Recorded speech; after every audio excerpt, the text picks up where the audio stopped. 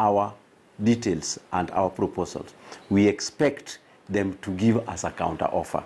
And we expect them to give us a counter offer, but when the following items are already there too, that they shall have conducted a job evaluation to give the teachers worth in terms of remuneration.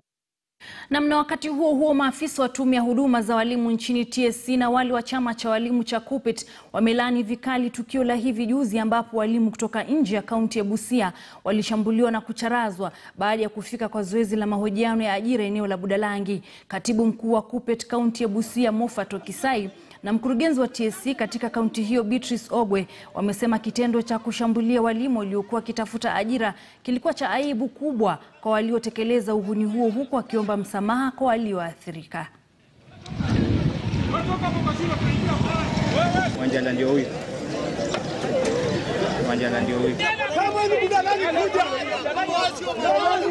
Ningependa kulaani kitendo kisicho cha kawaida kilichofanyika Bunyala wakati wa usajili na kuajiri walimu. Walimu ambao walikuwa wanatafuta ajira na tume ya kuajiri walimu, wengi walipigwa na kujeruhiwa. Sio makosa yao kutafuta ajira kwenye kaunti ya Busia. Pendekezo letu ni kwamba wacha walimu waajiriwe in their own home counties.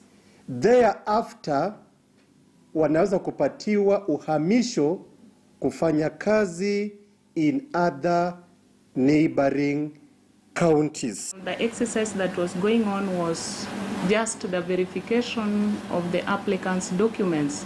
The applicants have made online applications as was directed by the Teachers Service Commission during this COVID period, and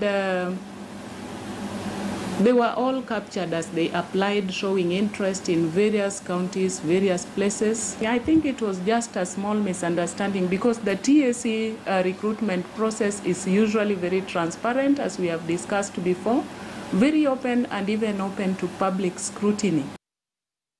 Siasani ni kwamba mgombea wa chama cha ODM Omar Boga amewasilisha stakabadhi zake kwa ukaguzi kwenye tume ya IEBC mapema leo na kuidhinishwa kugombea kiti hicho kwa kupewa cheti. Mgombea huyo alikuwa ameandamana na gavana wa Mombasa Hassan Ali Joho na seneta wa Siaya James Orengo ambao wameahidi